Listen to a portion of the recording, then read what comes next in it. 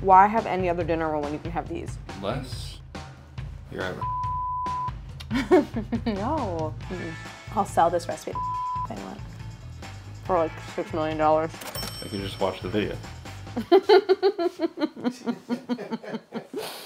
Oh, damn it. Or buy the book. I'll sell to them for $35 MSRP. Hey everyone, I'm Claire Saffitz. Welcome to my home kitchen. Today I'm showing you a real fan favorite recipe from Dessert Person. It's my sour cream and chive dinner rolls, and it is the most buttery, pillowy, pull apart, light, delicious dinner roll you could ever possibly make.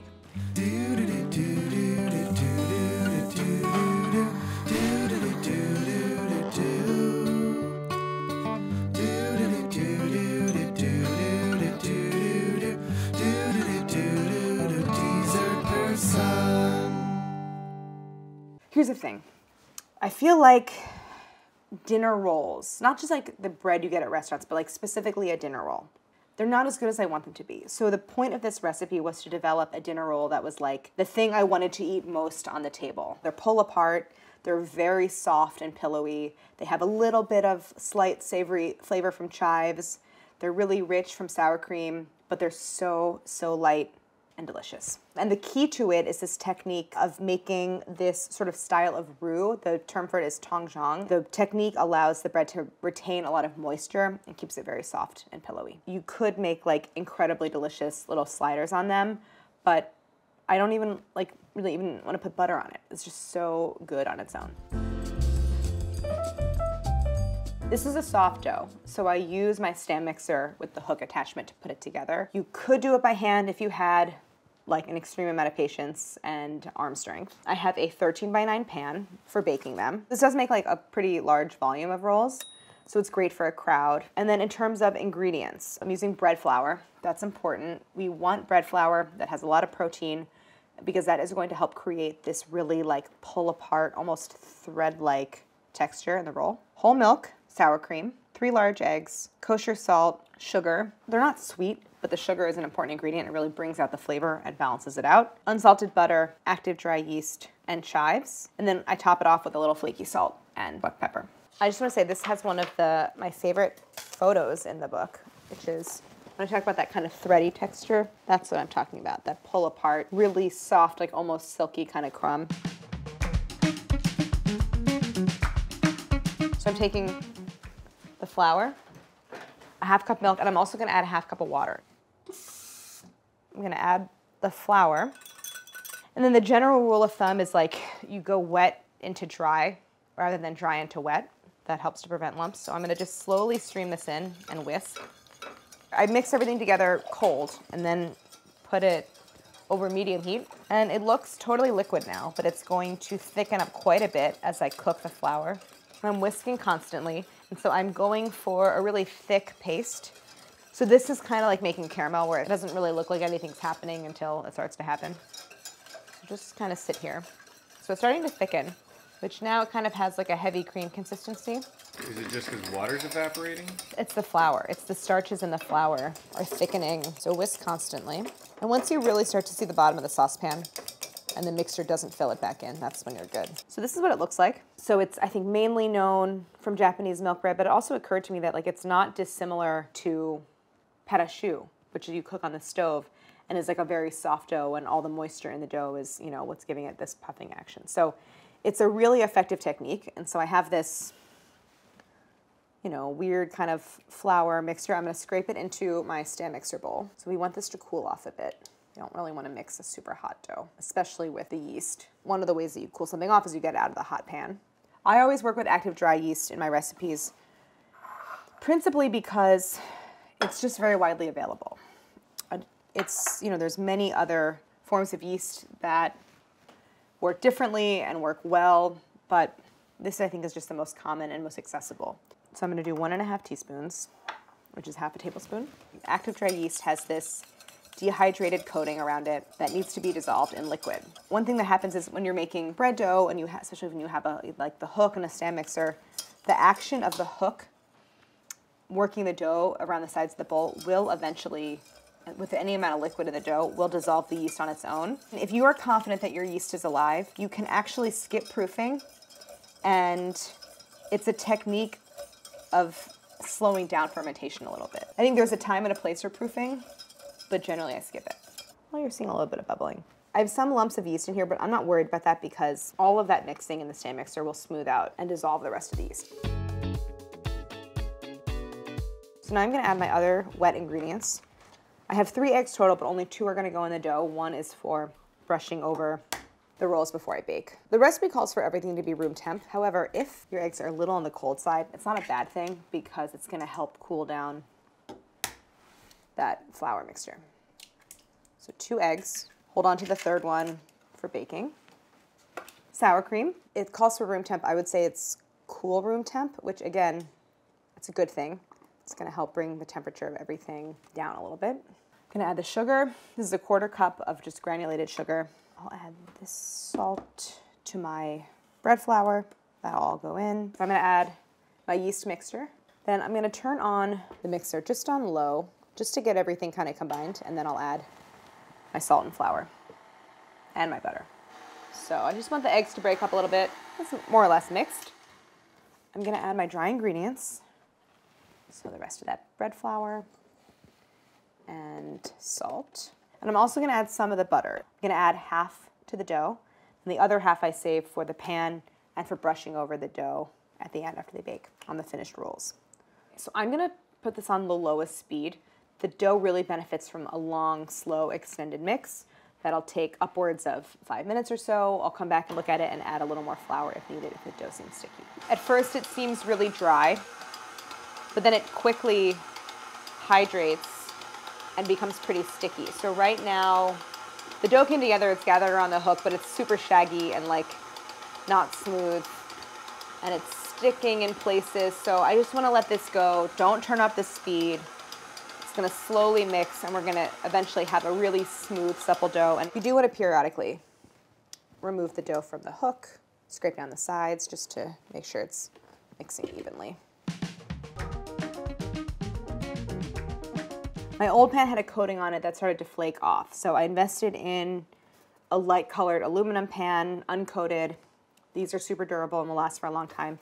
Metal is, in most cases, my preferred material for baking, specifically light colored aluminum, ideally anodized aluminum. It just creates even baking. It means that your rolls will develop a nice, beautiful exterior, but not be overcooked, and everything will bake evenly. So I'm going to brush the bottom and sides of the pan with this butter, which is more or less room temp. I'm gonna use 2 tablespoons, which doesn't sound like a lot, but then you start to smear 2 tablespoons over the pan and you realize it is kind of a lot. So it's gonna be a very thick layer, and that is what you want. And I don't need to line this. This doesn't get parchment paper. The rolls really just kind of lift right out of the pan. So the butter helps with its browning, its flavor, and it's also, you know, non-sticking.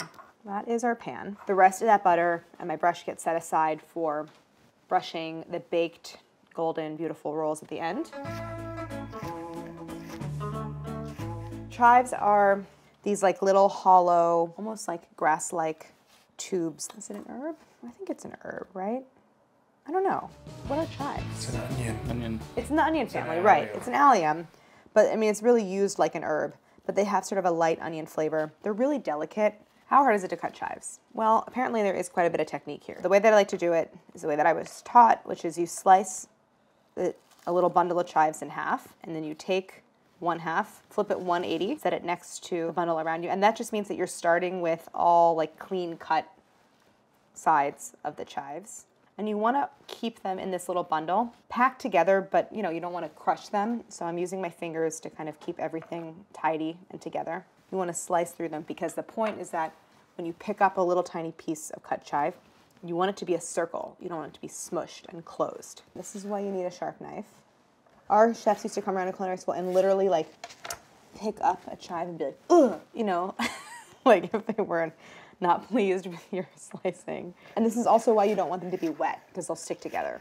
So I'm gonna just transfer these over to my measuring cup. You want to see circles. You see that? How they're not smushed together. So the point is to slice and not crush. I'm going to fill up this 1/2 cup, which seems like it's going to take forever, but this part goes pretty fast. It's a good way to practice some knife skills. So just remember, the main points are slice, not crush. So move through, not pressing down. dry chives and a sharp knife. So I'm gonna take the dough out. I added like a tablespoon of flour, scraped on the sides, let it go, added another tablespoon, just to prevent lots of sticking, but the dough looks good. I would say that the dough is tacky, not sticky, so when I go like this, it doesn't stick to my hand. So I'm going to turn it out of the mixer and onto the surface. Before you let any dough rise, it's a good idea to form it into some kind of shape, whether it's a round or something else, where you've smoothed the dough over itself, and that's just gonna give you a nice even rise where you can easily gauge, you know, how much it's growing. I'm using this technique with the bench scraper, but all you have to do is really like gather the ends and squeeze them together so you have this kind of surface. Now I'm gonna dust it with a little bit of flour, just a very little amount. Then into a clean bowl. Usually I'll like get a separate bowl, but the mixer bowl is pretty clean. You'll give it a little dusting of flour in there. You're gonna put the dough inside. This gets covered and you are going to let it sit at room temperature until it has doubled in size.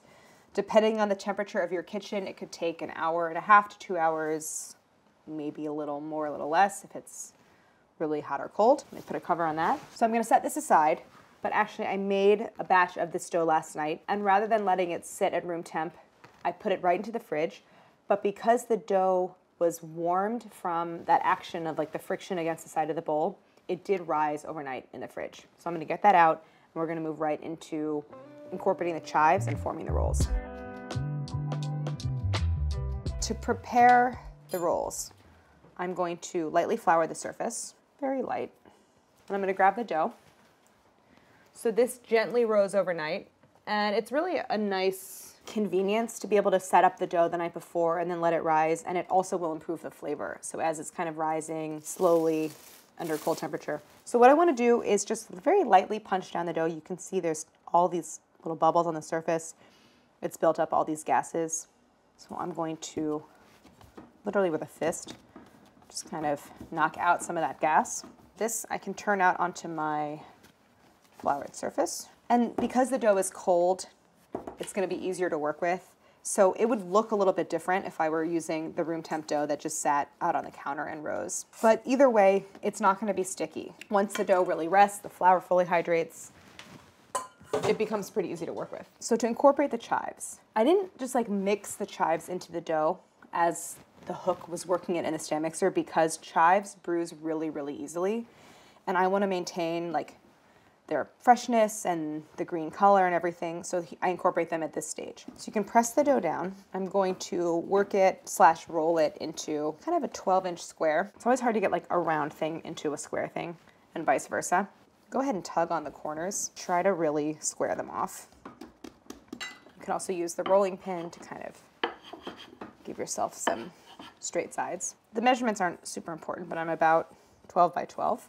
I sliced every single last piece of chive I had, and I only got more like 1/3 of a cup, but that's okay. So I'm gonna sprinkle the chives evenly across the surface of the dough. Having them be dry is really important, otherwise they're not really gonna sprinkle. It's the same thing with like parsley, any herb. You don't really wanna cut any herb wet. So you can press them around. So we have active dry yeast in here, and part of the logic behind punching down the dough, which is a thing we hear about yeasted dough, is that you are knocking out the gas, of course, but you're also like refeeding the yeast. So the yeast generates carbon dioxide because it's feeding on the flour, and you want to bring it into contact with like fresh flour sources. So that's what that does. I'm going to fold up the dough and I'm kind of partly rolling it, partly folding it, but I want to create a really loose kind of roll of the dough where I'm closing up the chives in the dough. If any fall out, just stick them back in. So here I have my loose roll, and now all those chives are incorporated. I'm gonna bring this back onto the surface and give it a little more flour. Now I'm gonna roll this out again, and here is where we form each little roll. I'm gonna use my rolling pin. I'm gonna roll it until I have something that's around 16 inches long and about 6 inches wide. This recipe makes quite a few rolls. I mean, they're really small. I think you could eat like a couple of them, so it makes 24 total. To avoid really tapered ends, I'm pushing the dough out from the center, and then once I get to the end, I'm actually rolling in like a crosswise direction to then try to flatten it out and widen those tapered ends. Because the more even it is, the more even all of the rolls will be when I cut them. It's okay if it's not perfectly even though, like I don't have totally straight sides. Now I'm gonna cut them. Should I use my bench scraper or should I use this guy? Maybe I'll use this guy. Pizza. Pizza? Okay. To get 24 equal pieces, I'm gonna go lengthwise into thirds. So meaning like cutting it long ways into thirds. And then I'm gonna go crosswise into 8. There we go. So I'm gonna start by going lengthwise. And I'm just, if I do like this, that helps me a little bit to make sure I'm doing it evenly.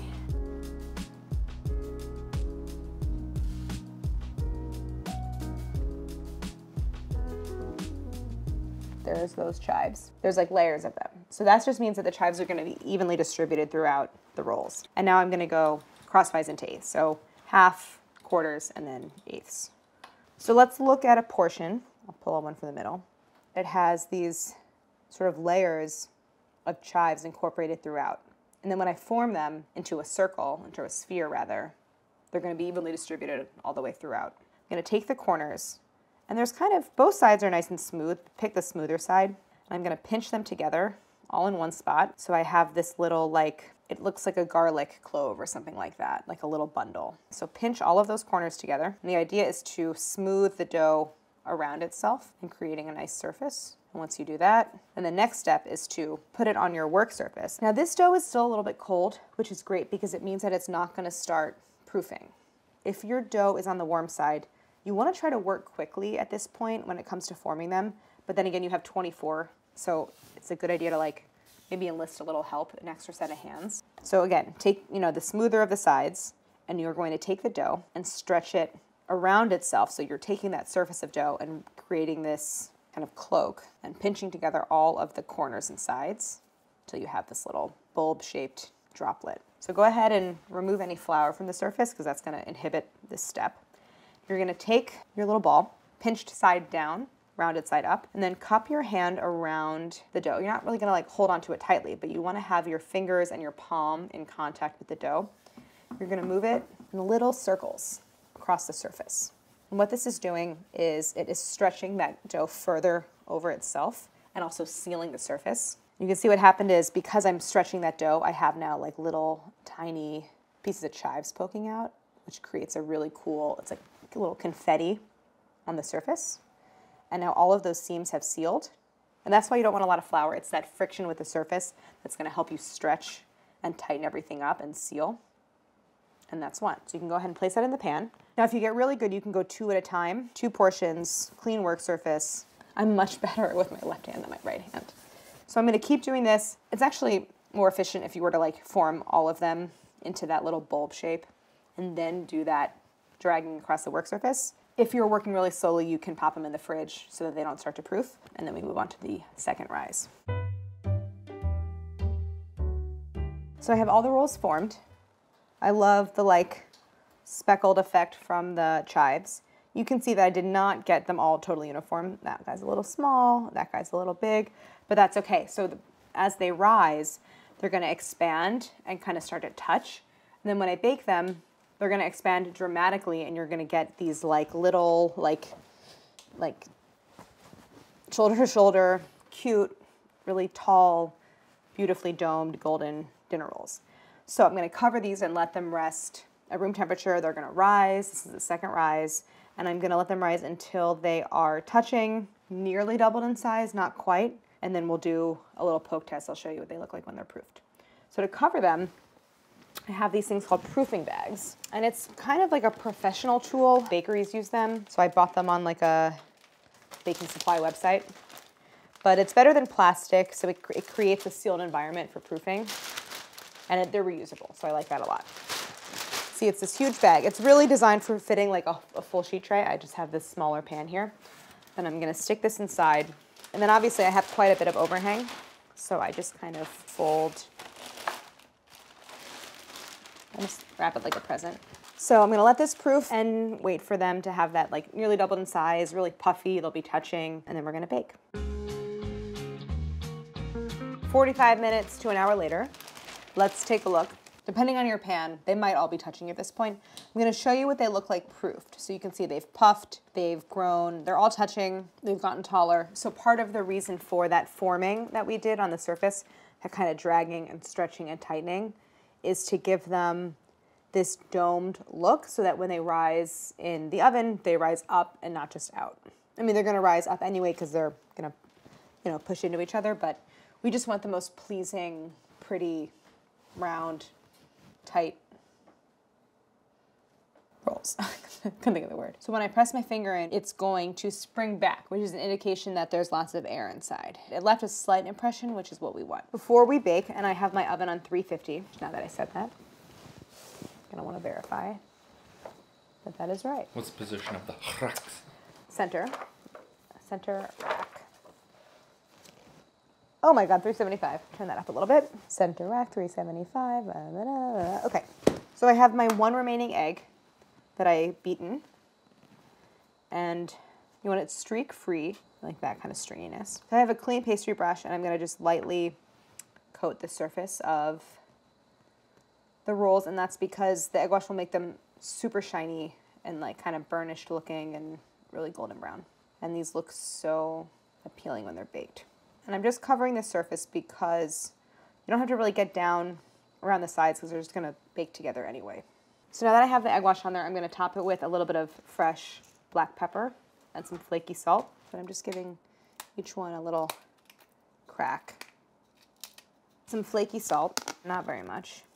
So I'm on 375. These are gonna go in for 25 to 30 minutes. So we're just gonna bake until they are risen and the surfaces are deep golden brown and super shiny. And don't forget that you have a couple of tablespoons of butter left over, and that's for brushing on top, because as if they weren't rich enough, they get a little butter bath at the end.